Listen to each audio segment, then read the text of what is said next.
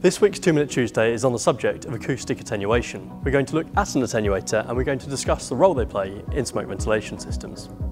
The unit behind me is an acoustic attenuator. Essentially, its role is to reduce noise. It's formed from an outer duct and perforated steel sheet inner tube.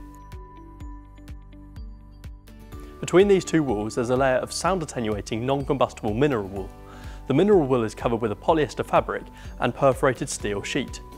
This prevents the mineral wool from getting inside the ducting.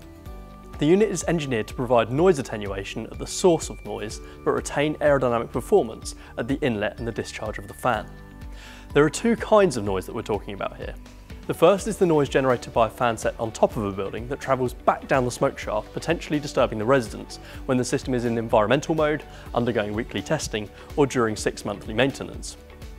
The attenuation that stops this type of noise is known as primary attenuation, and the attenuator sits between the fan set and the shaft.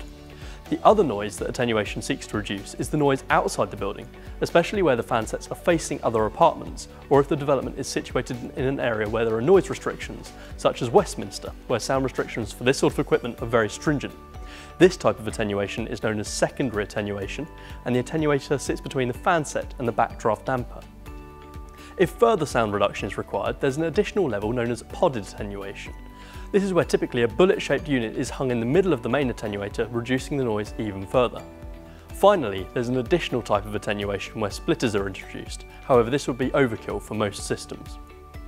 Whilst every building and borough have their own noise restrictions, it's usual to find primary attenuation on most mechanical smoke ventilation systems, and secondary attenuation on high-end apartments or where there's environmental ventilation as part of the smoke ventilation system.